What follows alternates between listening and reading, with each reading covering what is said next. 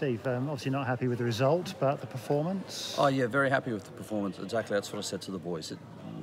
Disappointing outcome.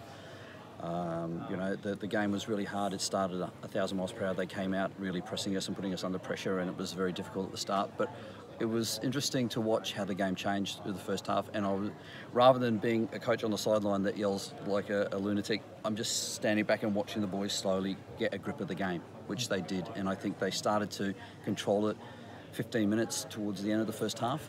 And then the second half, we probably had the better of it. I mean, they fatigued greatly.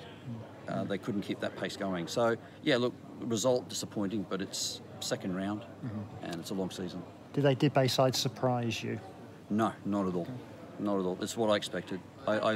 It's hard to try and get the message across to the players to tell them what is coming and what to expect when I know it and maybe they can't quite get their head around it. But no, they didn't surprise me at all. Did the game come down to one or two missed chances from Ace? Was that the key here? Yeah, look, I mean, they had the better of the chances. I've got to be fair.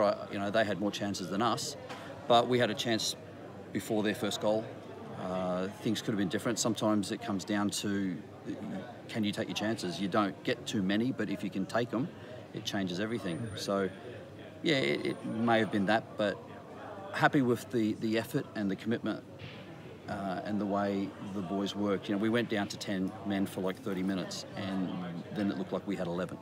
So, not that disappointed. So we've moved on already? Absolutely.